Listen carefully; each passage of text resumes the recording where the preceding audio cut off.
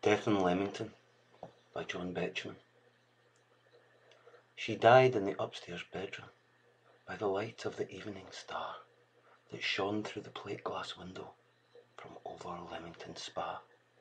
Beside her the lonely crochet lay patiently and unstirred, but the fingers that would have worked it were dead as the spoken word. And Nurse came in with the tea things, breast high mid the stands and chairs. But Nurse was alone with her own little soul, and the things were alone with theirs. She bolted the big round window, she let the blinds unroll, she set a match to the mantle, she covered the fire with coal. And, "Tea," she said in a tiny voice, "wake up, it's nearly 5.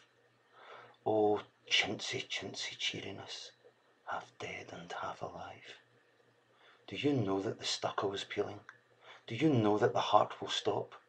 From those yellow Italianate arches, do you hear the plaster drop?" Nurse looked at the silent bedstead, at the grey decaying face, as the calm of a Leamington evening drifted into the place. She moved the table of bottles away from the bed to the wall, and tiptoeing gently over the stairs, turned down